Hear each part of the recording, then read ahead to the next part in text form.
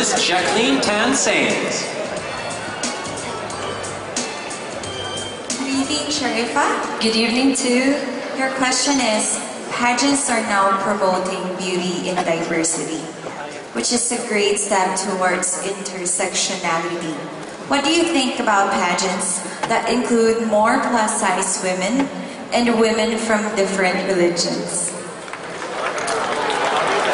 Thank you for that question. I will set myself as an example of it because Mutya ng Pilipinas openly accept me for who I am despite of my religion. It only means that Mutya ng Pilipinas promote diversity, beauty in diversity. And as a Mutya, I will continue the legacy of the past winners queens and then to promote it to the whole world that we have our unique beauty despite of our individual differences.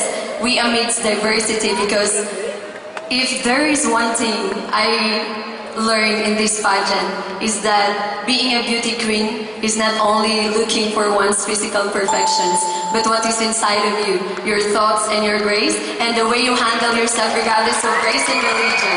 Thank you so